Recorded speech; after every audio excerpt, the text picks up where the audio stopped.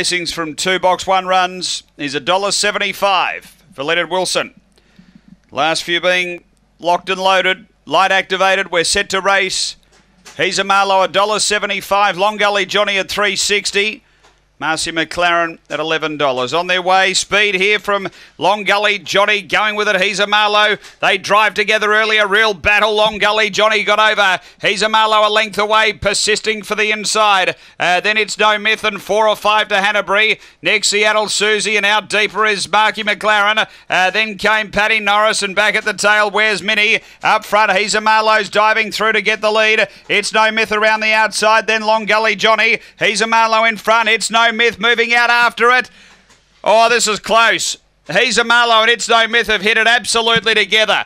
Then Hanbury with Long Gully Johnny from Seattle Susie. Next is Where's Minnie? Marcy McLaren and Paddy Norris back at the tail end. The runners around 31 and 20. We stand by. Close go here. Now, number 1 is in the frame.